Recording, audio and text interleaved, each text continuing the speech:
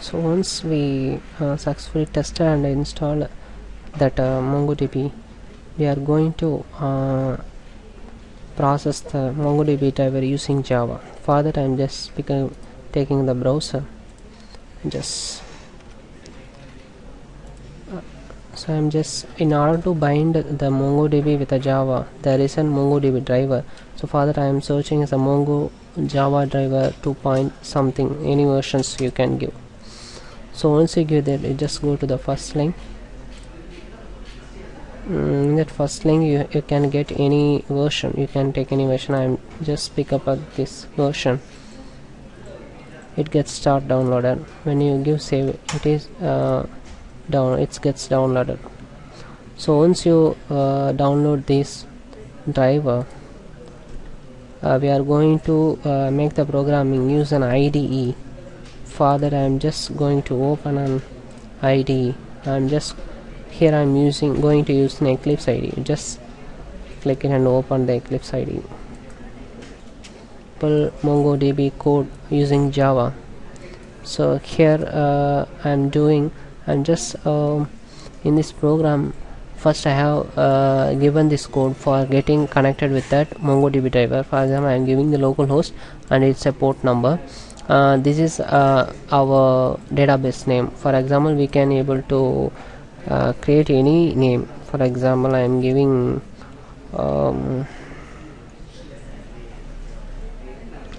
any name here, database name, and this is our column name. So we just give any column name. I am just giving the sun call name.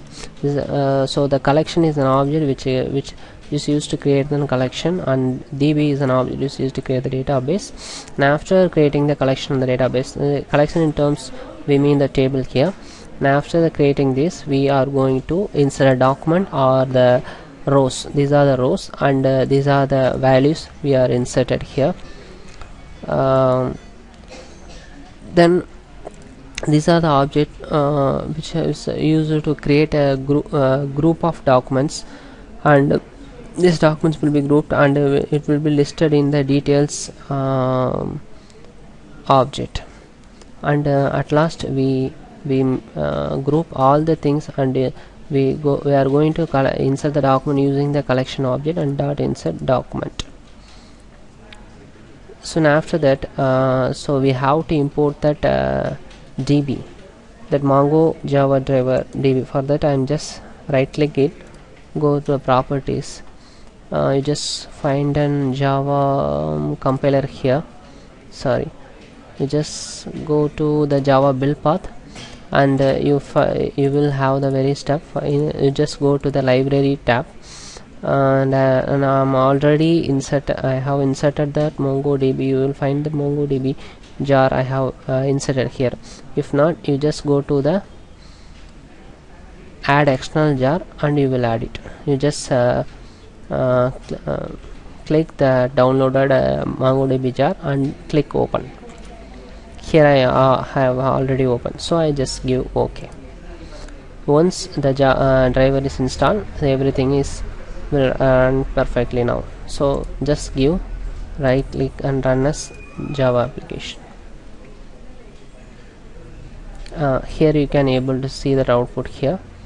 So basic object example, here is an ID, is a default object, and here the rows, the database, here the rows, and that fields are created with that values here. That values here are too many rows are here in the under the detail row. Too many records are inserted and grouped into under the detail menu. We have successfully processed the MongoDB using Java here.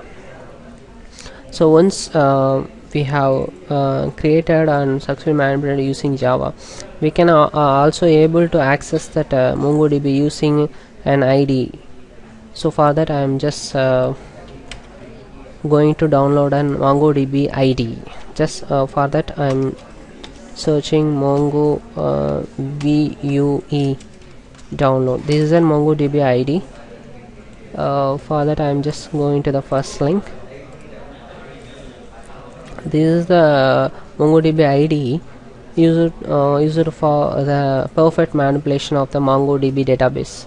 Just giving download, just give save file. It is getting started and installed now. So before so after installing it, we have to install, after downloading, we have to install this MongoVUE IDE. So for that, the prerequisite software we need is .NET framework is needed for running this software. So for that, so it is getting downloaded, and it is in that basically in the Windows 7 machine, .NET framework is already available, so we have to enable it. Further, just go to the control panel. There you will find program and features. So where you can able to find the turn Windows features on. So in that you will find an option of Microsoft .NET framework. So you just expand that plus mark and just put a tick mark here and give OK.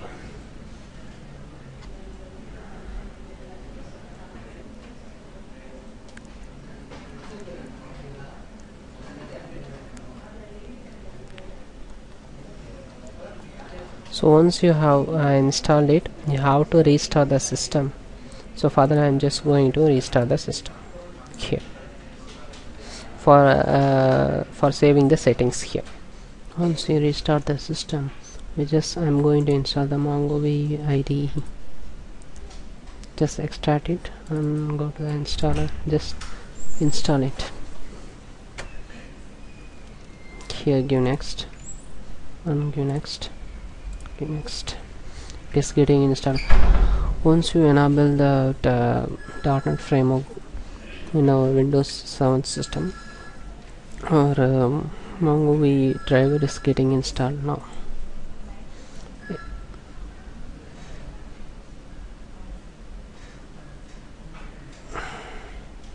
So and we are going to program this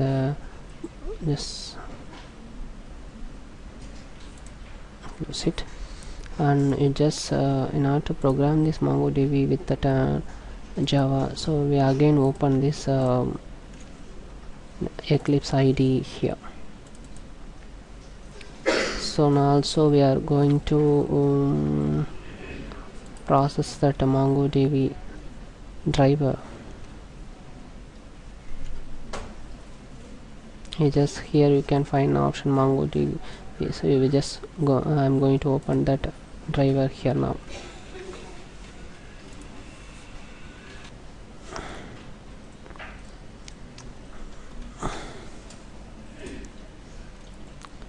Now the Eclipse is open now. So here the MongoDB, just give OK. Here it will show that connection window. So I am just going to create a connection. Just give a plus connection here and give name. I am just giving any sample. This is the profile name. The server name will be localhost. For that I am just entering 21.0.0.1. This is the port number. Username, password is default one. Database, if you use any database means just, otherwise you just leave empty. And this is just in profile. Just leave empty here and give save. And this is the connection one. Just click it and connect. Settings and give connect. Here your sample one is created here. You can get to see inside that profile. You can see the list of databases: Barsha, local, MongoFile, NewDB, and Raj, RR, URDB. These are the list of database will be created. So for example, in that NewDB you can see the collections. Already we have created the connection called contacts. Inside you can see, just double click it and you can see here that ID, name and number are the fields we have created there by using that command terminal window. So here you can able to see this in this IDE environment. So you can able to navigate this in a table view and text view and tree view. This is a tree view and table view, and this is so every rows and the fields are created. This is the document. So you can able to see all the results in text view and everything view. Okay, now we are going to insert any file now, any big file here. For that I'm just giving in that location, I'm just going to give any big file here. For example, I'm giving the 48 MB. Here it is in 48 MB file size, so I'm just giving that file name here. And this is this coding is used to read the file using the file input stream. And here we are connecting the DB by this. For example, here I'm giving the name of Mongo file 1. I'm going to create the DB name in the name of Mongo file 1, and this is the port number, and this is the IP address and the port number. When you execute this code, means the database will be created. In the MongoDB we have used gridfs object to insert a file, so we have used to initialize it, and this is the file name. This is the file name. Just give any file. For example, I'm giving Mongo1 is a file name here, and this is the coding for saving the file into that DB. It is getting in the form of image bytes, and here when you execute this code, it will be saved. After saving that file, we are going to retrieve the file from the database. For retrieving the code from the database, you have to give the gridfs dot find one method is used to retrieve the file name, and we are going to write it using the file output string. Run it now. So when you run the process, it is getting running now. So we have given the file in the size of 48 MB, so it is getting processed now. So the file, it is processed and retrieved in the name of db file 1 here, and we can able to see using MongoDB.